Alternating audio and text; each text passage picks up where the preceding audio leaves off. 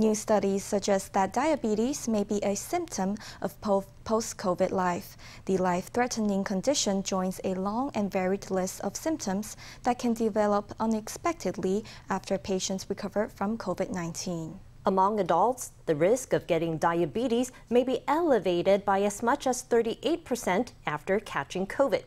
We spoke to Dr. Chang-teng of Chang'an Medical Foundation to find out more.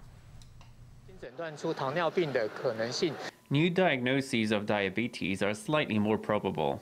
Dr. Chang-teng reads out the latest study. The symptoms of post-COVID continue to reveal themselves, with some patients developing skin problems, respiratory issues, and cardiac trouble. Recently, more and more studies suggest that diabetes can become part of the post-COVID diagnosis.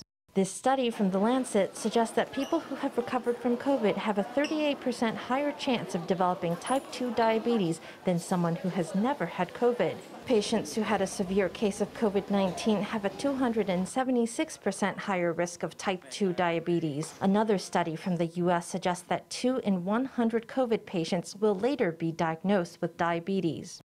Dr. Lin Jiahong of Linkou Chang'an Memorial Hospital suggests this explanation. When adults get COVID, their immune system activates protective mechanisms that may weaken the functioning of insulin and increase hyperinsulinism. But it's not just true for adults. A report from the U.S. Centers for Disease Control also found that a month after catching COVID, children are 2.5 times more likely to develop diabetes.